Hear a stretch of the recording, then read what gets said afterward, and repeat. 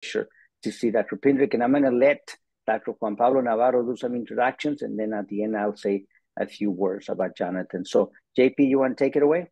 Absolutely, Boss. First, also, I'd like to acknowledge the great attendance that we have from international participants. So this morning, we have close to 20 attendees in person and 40 virtual participants from 11 different countries, including Bolivia, Colombia, Greece, France, Mexico, Italy, Japan, India, Thailand, Peru, and multiple states in the US. And it's, of course, an honor for me to introduce Dr. Jonathan Pindrik, who is an assistant professor in neurosurgery at Ohio University. Can I make a correction? He's an associate professor. I just saw his signature, so we want to be accurate. I saw his signature. This must have happened over the last few months or something. So congratulations, Jonathan. So keep going, JP. Thank you. Sure. And he's also director of the epilepsy surgery program at Nationwide Children's Hospital. And he will be talking about shunt-related CSF overdrainage during treatment of infant hydrocephalus when supraphysiologic becomes super bad. And as you can see here, Dr. Pindrik graduated summa cum laude from University of Maryland for his Bachelor of Science in 2003, making his way into Johns Hopkins School of Medicine, where he graduated in 2007, and where he also trained as neurosurgeon, being the chief resident from 2013 to 2014, and completed also a fellowship on pediatric neurosurgery at UAB in 2015.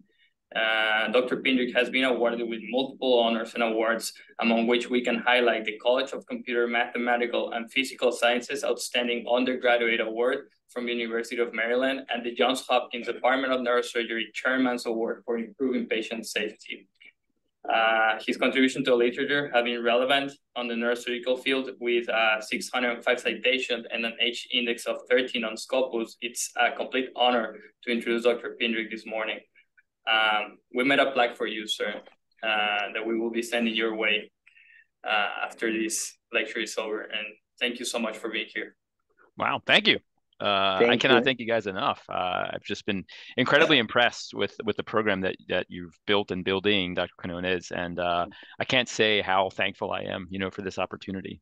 So well, I want to say something personal because I this is a plaque that the fellows and the residents and also Karen and everybody who invited you, they put together. They do a lot of the work, but I was thinking about it as your introduction was happening. I came up, with several words that best describe you as in my years of interacting with you when I was a junior faculty and I saw you going through the residency. Availability, affability, ability, and accountability.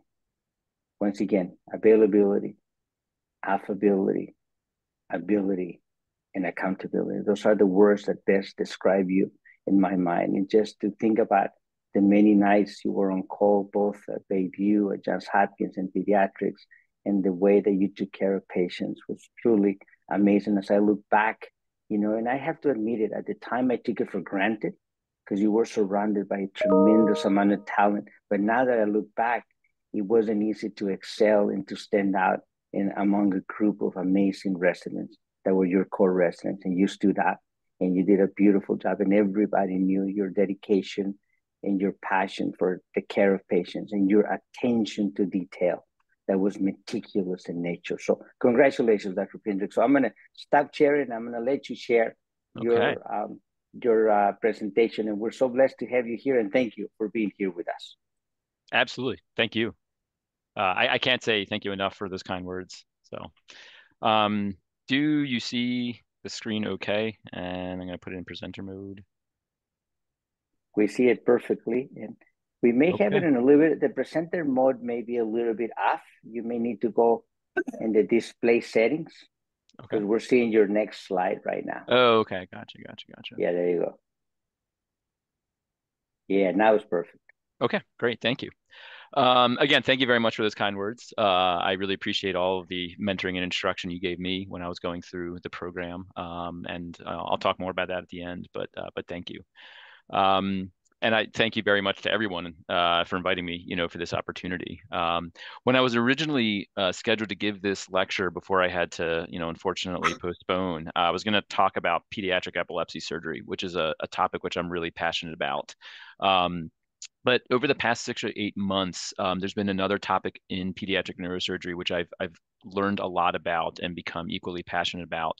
And this is really the first time I'm presenting on it, so I'm really excited, and I'm curious to hear everyone's feedback. But today I'm going to be talking about shunt-related cerebral spinal fluid overdrainage during the treatment of infant hydrocephalus, and the subtitle is when supraphysiologic becomes super bad. There are no relevant disclosures. My only irrelevant disclosure is that I'm actually from Baltimore, Maryland, where Dr. Quinones and I met, and I trained under him, and I'm a diehard fierce Ravens fan, Maryland fan, and Orioles fan. So got the thumbs up from Dr. Quinones. So it's good among friends here.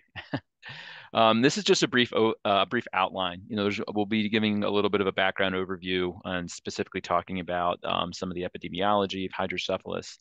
Then we'll go into shunt-related CSF overdrainage and one of the primary topics I'm interested in, which is post-shunting acquired craniosynostosis. And then we'll talk about some of the next steps. So just as a background, the epidemiology of pediatric hydrocephalus, this gives you an idea of how large the scope of the problem of hydrocephalus is. The incidence is about 400,000 cases per year worldwide, and about 200,000 of those cases per year are actually represented in sub-Saharan Africa.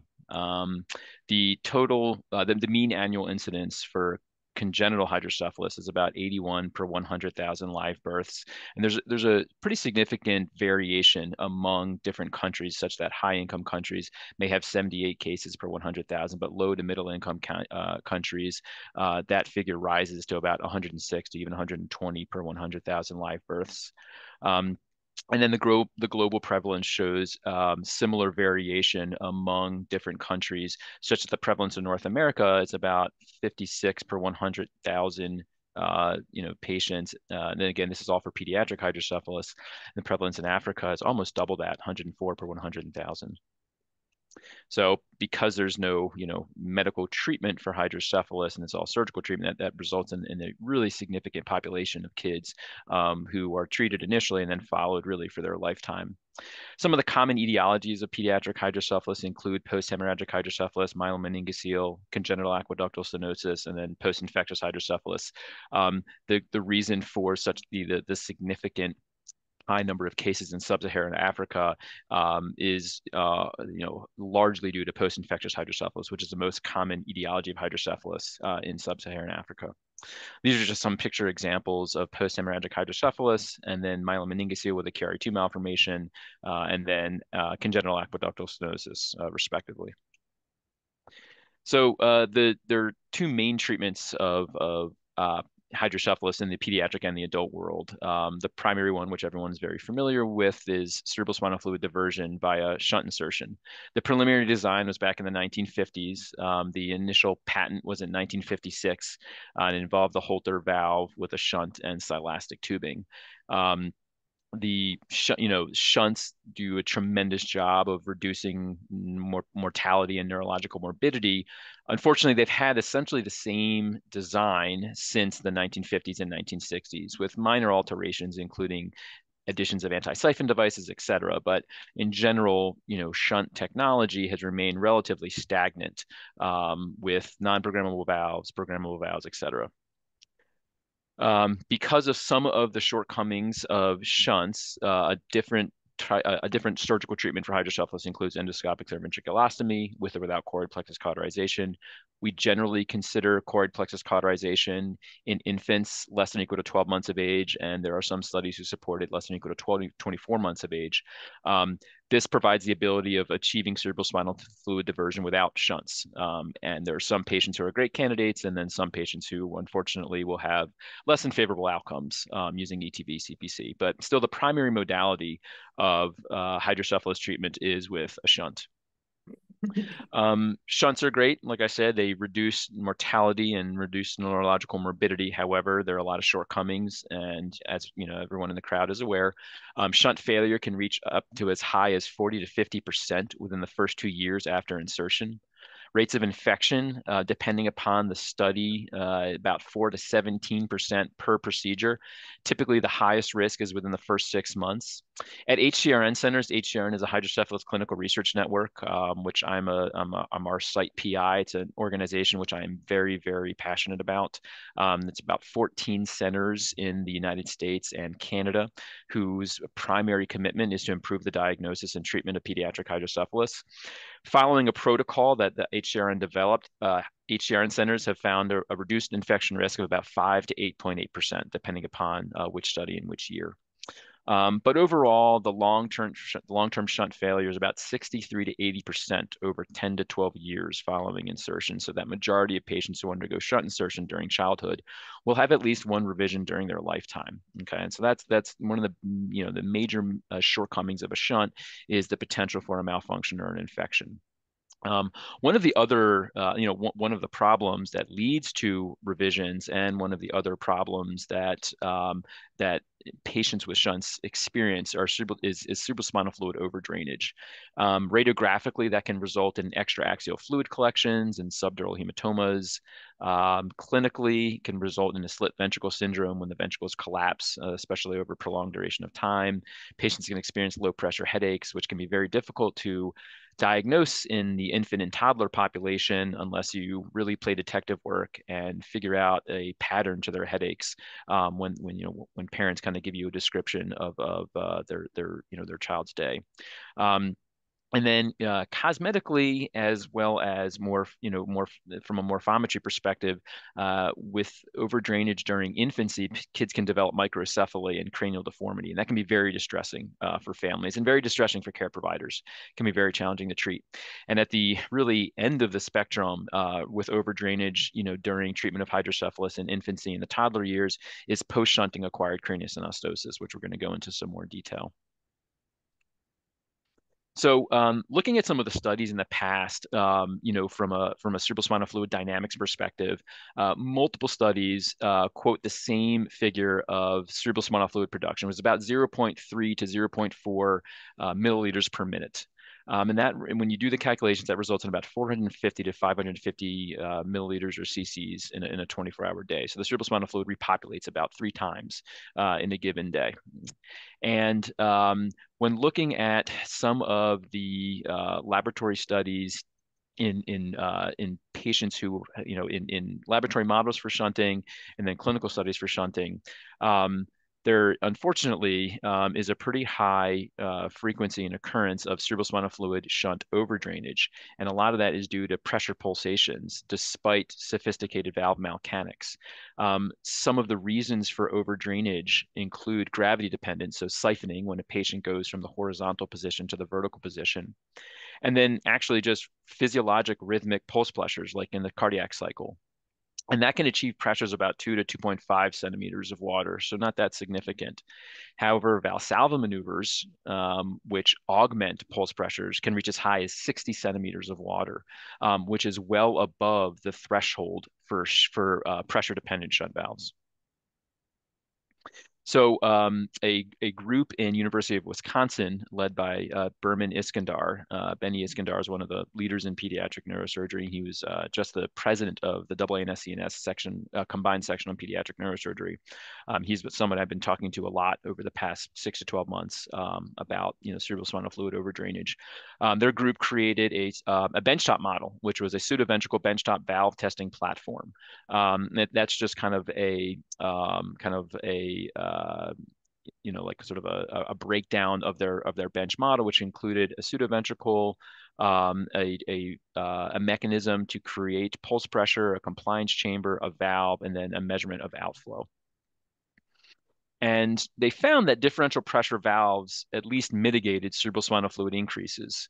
However, there were still multiple instances of higher than anticipated cerebrospinal fluid flow rates, which were observed under various conditions. So as we mentioned, gravity-dependent reasons like siphoning, there was an increase in cerebrospinal fluid outflow by 2 to 4 times, okay? And then the during physiologic intracranial pulse pressure, like pressure pulsations, such with cardiac cycles and Valsalva maneuvers. In the vertical orientation, there was about a 15 to 16.5 cc per hour amount of drainage. In the horizontal orientation, it was much less, about 0.3 to 5 cc's per hour, but still pretty significant and well above the threshold for pressure-dependent valves.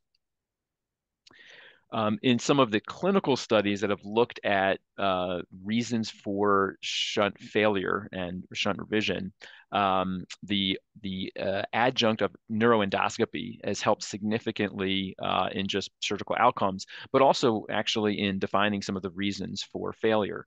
And one study which looked at operative shunt revisions that were performed with neuroendoscopy found that 28% of failures were over drainage related that involved over drainage related ventricular catheter ependymal bands. So basically, because of continued drainage, the ependymal walls would kind of get sort of suctioned into the orifices of the ventricular catheter and then create these ependymal bands within the catheter. So their research group concluded that chronic cerebrospinal fluid overdrainage related ependymal bands represented a predominant factor in proximal catheter malfunctions. So in addition to exposing patients to risks of shunt failure, cerebrospinal fluid overdrainage, particularly during the infant and toddler years, exposes patients to another risk. And this is one that I've gotten, particularly interested in over the past 6 to 8 months. And that's post-shunting acquired craniosynostosis, or PSAC. Craniosynostosis actually can, obviously can occur from a variety of different reasons. It can be idiopathic, it can be syndromic, but this is an acquired and really unfortunately an iatrogenic sequela. So craniosynostosis involves early fusion of the cranial sutures. Post-shunting acquired craniosynostosis is particular in that it occurs following cerebrospinal fluid shunt insertion. As I mentioned before, it can be very challenging to manage for care providers and very distressing for families. It requires frequent surveillance and even possible craniofacial repair. The prevalence varies widely in the published literature. Older estimates in the 1970s were about 1 to 5% by a group, but it was likely under-recognized. It's challenging to diagnose this unless you get the appropriate imaging studies and have the appropriate clinical concerns. Newer estimates in a study that was performed by a plastic surgery team over 2006 to 2012 showed that the rate of post-shunting acquired craniosynostosis in infants who undergo treatment of hydrocephalus can reach as high as 49%, which is pretty staggering. The mean age in that study, the mean age at cerebrospinal fluid shunt insertion was about 2.3 months. So really congenital hydrocephalus. And then the median duration of time to the diagnosis of post-shunting acquired craniosynostosis, about 26 months. So it can even, up to over 2 years following insertion. So we were interested in our own groups in our hospital's experience in treating infant hydrocephalus, and we were curious about our own sites' prevalence of post-shunting acquired craniosynostosis. So we conducted a single site retrospective review.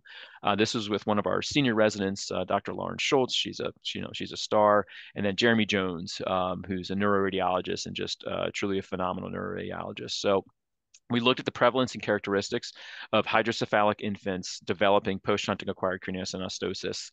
Our inclusion criteria was particularly hydrocephalic infants undergoing cerebrospinal fluid shunt insertion around age less than or equal to 12 months at our hospital, Nationwide Children's Hospital. We started off small. We just looked at 3 years, 2020 to 2022. We are extending that now, but that was the initial study, and with at least 6 months of follow-up. The exclusion criteria, obviously, as you can predict or expect, any pre-existing craniosynostosis or craniofacial syndrome. Those patients were obviously excluded. So some of the data elements that we extracted are the frontal occipital horn ratio. The frontal occipital horn ratio is probably the most commonly used quantitative metric for hydrocephalus. The Evans index was used previously, but the frontal occipital horn ratio was shown to have the highest the highest accuracy when comparing to three-dimensional ventricular volume measurements, and that's based upon a landmark paper by O'Hearn. So the frontal occipital horn ratio was used preoperatively and then postoperatively, and then we looked at serial head circumference percentiles, which, going through pediatric neurosurgery training, you understand and come to learn that head circumference measurements are kind of one of the more important data elements that we evaluate when looking at a patient's progress prior to treatment and then post-treatment.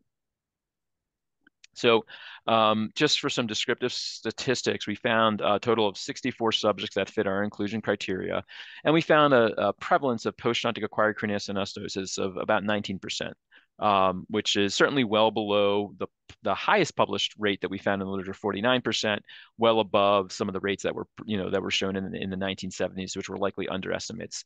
In all honesty, the prevalence of 19% is probably an underestimate as well, just because not all of our patients undergo head computed tomography. We have a low dose head computed tomography, which is a modified protocol just looking at craniosynostosis to try to reduce diagnostic radiation exposure in kids. But still, unless there's a high clinical concern, a lot of these patients are not getting these scans. So 19% is probably an underestimate. We found that the diagnosis of post-shunting acquired craniosynostosis was about a mean of 1.2 years following surgery, but with a wide range. Can be as early as a couple months, can be as late as 3 years following surgery. So when we were looking at valve insertion, and we were wondering whether or not valve insertion could be a mitigating factor for kids developing post-shunting acquired craniosynostosis. And we found an interesting trend in that the insertion of a programmable valve at the primary shunt operation occurred about 35%, or about a third of the time, in patients who didn't develop post-shunting acquired craniosynostosis, and about 50% in those who did develop post-shunting acquired craniosynostosis. And then similarly, mitigating interventions, meaning programmable valve adjustments or surgical revisions to place a programmable valve in a patient who previously had a non-programmable valve. There was also a stark contrast in that patients who didn't develop post-shunting acquired craniosynostosis had about 17% mitigating interventions. Patients with post-shunting acquired craniosynostosis had about 50% mitigating interventions. So you could look at the data and say, well, is the programmable valve the problem? And I don't think that's it. I think there's a confounding factor. I think that going into surgery, surgical teams were sophisticated enough to realize that there was going to be a problem. And from the get-go, we placed programmable valves anticipating that there might be a problem. However, despite our interventions, despite using the programmable nature of the valve to decrease the amount of cerebrospinal flow diversion, and even mitigating interventions like repeat surgery to change to a programmable valve, despite all these interventions, unfortunately, despite best efforts, kids still develop post-shunting acquired craniosynostosis. So we believe that there are confounding factors. About 2/3 of the patient cohort developed collapsed or slit ventricles prior to the diagnosis of post-shunting acquired craniosynostosis. So there were some red flags about over-drainage prior to the diagnosis. Additional descriptive statistics: cranial suture involvement was basically more anterior in nature, so unilateral or bilateral coronal in 3/4 of the patient cohort, and then sagittal about 2/3. Bilateral lambdoids, so look more posterior involvement, was less frequent. And about 50% of the patients who develop post-shunting acquired craniosynostosis develop multi-suture craniosynostosis. This is important because multi-suture craniosynostosis is a lot more complicated and challenging to treat than a single suture craniosynostosis, and has a higher risk of creating cranial deformity and leading to microcephaly. Fortunately, despite the high percentage of patients who develop multi-suture craniosynostosis, only 1 out of the 12 subjects, about 8%, required cranial vault reconstruction. Generally, surgery is considered for those individuals who develop craniocephalic disproportion, and that can be, very symptomatic despite having a working shunt. So some of the comparative results for the cohorts of post-shunting acquired craniosynostosis versus those who did not develop post-shunting acquired craniosynostosis. The hydrocephalus etiologies were similar, and the mean age at cerebrospinal fluid shunt insertion were similar. Again, these are occurring really at about 3 months of age for congenital hydrocephalus. And then, to our surprise, there wasn't a significant difference in terms of some of the radiographic indices that we were evaluating, specifically the frontal occipital horn ratio. So there was no difference in the preoperative or baseline frontal occipital horn ratio. And there was no difference, and this was probably the most surprising, there was no difference in the mean change in frontal occipital horn ratio between those developing post-shunting acquired craniosynostoses and those who did not develop post-shunting acquired craniosynostoses. So it's not necessarily that, we're just shunting kids too aggressively, and those who develop post-shunting acquired craniosynostoses have an obvious, significant reduction in terms of their ventricular indices. There's something else going on, given the fact that in comparison to the patients who didn't develop post-shunting acquired craniosynostoses, there was really no difference in radiographic indices. One of the things we found that was different was the mean change in head circumference percentile. So this is looking at the baseline head circumference percentile pre-treatment to then tracking them out over the first 12 months of after surgery. And there was a significant difference between the mean change in head circumference percentile. So again, there were some red flags that were noticeable leading up to the diagnosis of post-shunting acquired craniosynostoses. However, this was, we understand the study limitations. This was retrospective, single center, and in a limited time window from 2020 to 2022, which we are now extending back to 2016. So, because we've recognized and identified this problem, which, full disclosure, I don't think this is, one of the sexier problems in neurosurgery, right? This is not, one of the big medulloblastoma research projects, but because pediatric hydrocephalus is such a significant problem in our country and in the world, and shunting is the primary modality of is a primary treatment for this. And so many of the, patients who develop hydrocephalus develop it during their infant years. I really think this is a significant problem. It's something I've become very passionate about because this is, I'm not saying we are harming these patients, but, we could be doing a lot better. We need to improve our treatment of hydrocephalus because we are exposing infants to these cranial deformities, future surgeries, and the potential for a very distressing problem for families to deal with. So this is one of the reasons I've become very passionate about this. So in the past couple months, we've really, put the microscope on this, on this phenomenon, and we've developed this into a QI project. So, at our hospital, we've developed this into a QI initiative. So far, we've delivered educational presentations about post-shunting acquired craniosynostosis. We are in the process of trying to systematize radiographic, qualitative, and quantitative measures related to cerebrospinal fluid overdrainage, particularly the prepontine cistern, which is a qualitative assessment looking at the relative patency or presence of cerebrospinal fluid signal in the prepontine cistern, and then looking at the mammalopontine distance, okay, which reduces in the setting of overdrainage. We've created an EPIC screening tool for all pediatric neurosurgery clinic visits for individuals who undergo cerebrospinal fluid shunt insertion during infant years until they're, until they've completed their toddler years. And then we're in the process of building an EPIC auto-generated alert and prompt that may warn care providers when there is a risk for cerebrospinal fluid overdrainage and then eventual post-shunting acquired craniosynostosis. Our global goal is to reduce the percentage of infants with shunted hydrocephalus who develop post-shunting acquired craniosynostosis from our baseline level of 19% to less than or equal to 15%, which is, fairly modest, but that's a 20% relative reduction. We are also in the process of preparing an intramural grant proposal to investigate the impact of cerebrospinal fluid shunting for infant onset hydrocephalus on craniomorphometry. Through this, we hope to better define the prevalence of post-shunting acquired craniosynostosis over a longer time period from 2016 onward.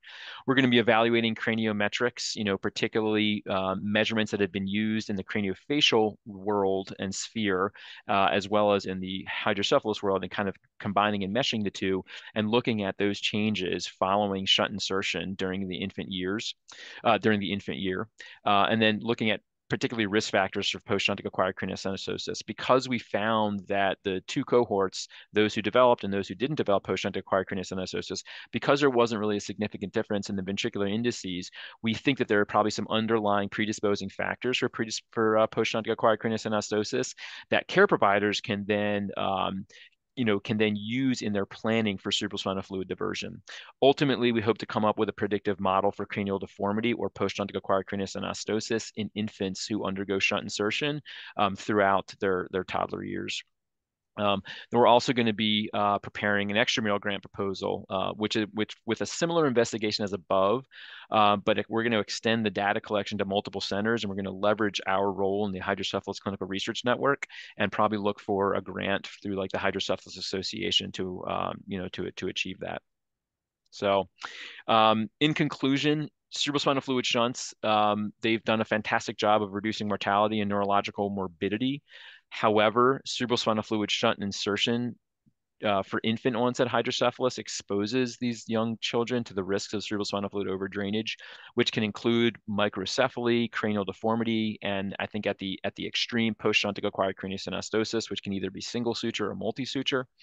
And the prevalence of post-shuntic acquired craniosynostosis right now varies very widely in the published literature. You know, we showed earlier estimates of 1 to 5%, which were clearly underestimates, and then more recent estimates of about 49%, which I'm hopeful is an overestimate. As we've shown through our own single site data, this contributes to our understanding of cerebrospinal fluid overdrainage and post-shuntic acquired craniosynostosis. But really, it's the multi-site data that will help uncover risk factors and hopefully help develop a predictive model for cranial deformity and post-shuntic acquired craniosynostosis. These are some of the references, you know, for this presentation and some of the work that we've done so far. And then I really want to just, you know, say thank you very emphatically and very graciously. I have such a, tremendous amount of respect for Dr. Quinones and for your entire group there. And just, I can't tell you how much I appreciate and how much I appreciate this opportunity, how much gratitude I have. And I would welcome you, Dr. Quinones, and really everybody visit our hospital in the Midwest, Nationwide Children's Hospital, and our Ohio State Wexner Medical Center. So, and if any of the residents want to get in touch with me, any questions about hydrocephalus, pediatric epilepsy, craniofacial, et cetera, our program, if you're interested in going to pediatric neurosurgery, I would love to talk to you. Any questions in general, always available. So. Well, thank you, Dr. Pindrik, and thank you for dedicating your morning. I know that after this, I saw already JP, Dr. Navarro, already putting your schedule there for the rest of the morning. Maybe we can kick it off, and if it's okay with you, we have an audience, a capture audience there in the room, but I'm going to kick it off. You said something in a very humble way that is not as sexy as a medulloblastoma research endeavor, but I would argue that what you're doing and pinpointing the problems, limitations, and opportunities for this will have a much larger impact. You know, as much as we like the medulloblastomas or the glioblastomas, I would say that the reality is that this problem with hydrocephalus is of much, much wider public health relevance in the globe, in the world, that goes beyond our glioblastoma research, beyond our medulloblastoma research, and things like that, because it really has a tremendous impact on patients around the world. So I was thinking, having said that, how do we scale up? I mean, a lot of the shunts that we have in the United States, the programmable shunts, the fancy shunts, they don't exist in other parts of the world. It's costly, it's prohibitive. So where do you see the field going in regards to, one, the diagnosis, two, the management, beyond the United States, in the globe? Because I always think that it is important to begin to think about those potential limitations. Yeah, I think it's a great question. I mean, Dr. Worf has done a lot of work at the Cure Hospital in Uganda developing, ETV, endoscopic third with choroid plexus cauterization, and really trying to expand the application utilization of treatments of hydrocephalus that don't require shunt technology, where resources, resources may be prohibitive. So I think trying to utilize ETV CPC in areas of, less access to care and maybe lower resources is one option. Unfortunately, as we've seen, ETV CPC is not as effective in various etiologies of hydrocephalus, particularly post-hemorrhagic hydrocephalus. In those kids, until there's a better treatment, for shunts, I think that, continuing to use programmable valves, I don't know. I think it's a great question of how to, expand, expand delivery of programmable valves to other, to other countries. I think it's going to take some cooperation with industry and, trying to convey the importance of providing adequate treatments for hydrocephalus into, within underdeveloped countries. But it's a great question. I don't know if I have a great answer of how to better better distribute technology and treatments of hydrocephalus to those individuals who are within underdeveloped areas. I think it's a great question, but I'm not sure what the answer would be. So. And then just as a follow-up and that question, I'm monitoring right here, the chat and or the hands of people on the audience. But as a follow-up, one of the challenges that you mentioned is as you put the shunt, the forces, the elasticity of the brain begins to change, Yeah. And the skull, normally as the brain grows, the skull continues to grow and those sutures don't close, all right? And I see Dr. Miller. I'll go to you, Dr. Miller, in a minute. So how do you envision using sensors, implantables, modern technology, artificial intelligence to begin to modulate these forces in such a way that these programmable shunts begin to self-adjust, or at least you give the physician, the surgeon, a sense, oh my gosh, the pressure is changing. If we don't change this, we won't be able to expand those sutures. Is there any work going on in that space? There is. I mean, there are current implantable sensors, ICP monitors, which can be used to, to measure pressures in continuous fashion.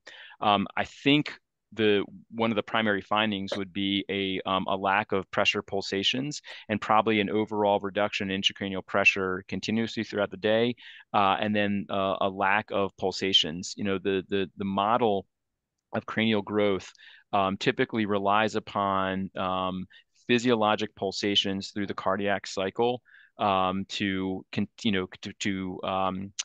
create this kind of constant outwardly directed force that allows for cranial growth. So as there are pulse pressures and pulsations that kind of push out the brain, cerebral spinal fluid, and the dura, that acts as a catalyst and a propagating force to allow for cranial growth. I think with placement of an intracranial pressure monitor, even if it were not one of the newer technologies, just like a fiber optic one, but particularly with one of the newer ones, which can be implanted and have longer rates of measurement, even outside of the hospital, I think you would see like a significant reduction in the intracranial pressure, which would probably be subphysiologic.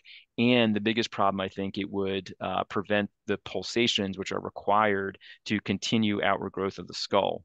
I think that would probably be most prominent in infants and toddlers. One of the challenging issues with infants and toddlers is some of these intracranial pressure, these implantable intracranial pressure monitors would be placed within the calvarium. Unfortunately, infants and toddlers, the calvarium is thin, and so it might be a little bit prominent. Probably wouldn't necessarily be. You would probably already contact the dura, which I think would be okay. But some of the intracranial pressure monitors are going to be used in the older population, adolescents and teenagers. And those individuals where, the risk is less for cranial deformity and acquired craniosynostosis, I think those individuals are more likely just going to have symptomatic presentations, of low pressure headaches, which can still be debilitating and still impact their life. But I think the newer technology with intracranial pressure monitors, which are implantable, may help with symptomatic overdrainage and low pressure. In kids, I think we may just have to use until those become small enough and thin enough for implantation in infants and toddlers. We may just have to use some of our more standard, principles of tracking and following, including head circumference, a low dose head CT, and then physical examination. Amazing. Dr. Miller, please. Yes, thank you, Dr. Pindrik. Really very interesting presentation. Thanks for being here. I'm an interventional neuroradiologist, and I echo well, first off, just quickly, I echo Dr. Keynote's thoughts that what you're doing here has wide application, and as a public health problem, dwarfs a lot of the other things that we think are much more sexy and much more impactful. And I think what you're doing is great. And I think the idea that you bring that the technology to addressing this problem hasn't changed that much since the 50s begs for another look and begs for the kind of things that you're doing. Recently, there's been the development of an endovascular shunt system, placed transvenously towards the CP angle. And I was wondering, with children, obviously I've done angiograms on children and I've done malformations and other things in children. We don't have a pediatrics hospital here at the campus, so I haven't been doing that for a while. But where and what level and what age of children do you start to look to be able to work in the endovascular space with these kids? And if you're aware of that technology, as I'm sure you are, what do you think of the idea of approaching the CSF problem from that direction?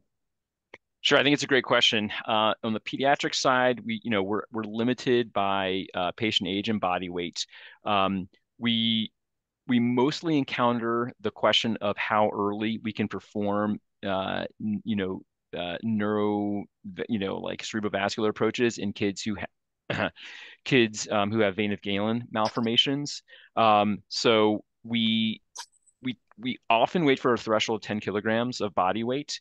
However, in extenuating circumstances, when a patient is showing signs of, cardiopulmonary distress, we will perform endovascular diagnostic and even procedural interventions below the body weight of 10 kilograms. But that's kind of our best comparison in clinical experience and the literature. So unfortunately, 10 kilograms, of body weight is well beyond the body weight that most of these patients undergo shunt insertion. So I don't know how much of an impact neuroendovascular therapy could have for pediatric patients, particularly infants. But yeah, I am aware of some of those treatment modalities. I've seen them written more, I guess, less, kind of posterior fossa or CP angle and more attempts for trying to, establish some connection to the superior sagittal sinus. I just think that with infants and toddlers, the vasculature being so friable and the caliber of the vessels may be limiting. So I'm not entirely sure if that's the avenue that we could, make them, have the most significant contribution.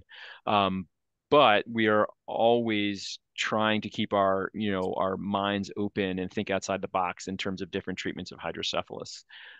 So I'd be interested to see, how much that idea gains traction, in the adult world, and if there can be some type of similar application in the pediatric world, that'd be great.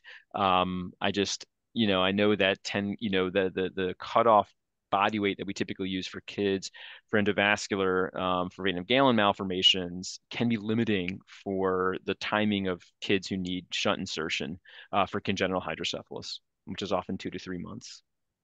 So no, thank you. It answers lots of my questions. I agree. You think of the advantages of not having the external, the subcutaneous reservoir, those kinds of things, and obviously nice things. But it seems to me that there would be significant limitations in the younger kids, and that's what I appreciate your addressing my thoughts. Thank you. Absolutely, I think it was a great question. Yeah. Well, thank you, Dr. Miller. Thank you, Dr. Pindrik. So thank you also. I see the schedule. You're going to spend time with the residents, and then you're going to be meeting with some of the consultants, and then with the research fellows as well. And then I'll have a few minutes towards the end just to thank you once again. And the team is going to send you your plaque. We really appreciate it. We really thank you, Jonathan, for your tremendous expertise, your dedication, and taking the time to be with us this morning out of your busy schedule, out of your own family as well. We really appreciate it. Thank and we you value so it. much. Thank you so Good. much, honestly, for the opportunity. I cannot thank you enough. This has been, it's awesome. Wonderful. Excellent. All righty. So I think that Juan Pablo, do we have a different link for Dr. Pindrik to join? Is that we sent it to him already? Yes, sir. Beautiful. All righty. So we'll see you in those links, Jonathan, in a few minutes. Yes, all right? I just need 2 minutes. My chief called me, so I just got to call him back. All right. Sounds great. Take care. Thank you. Thanks, everybody. Bye-bye.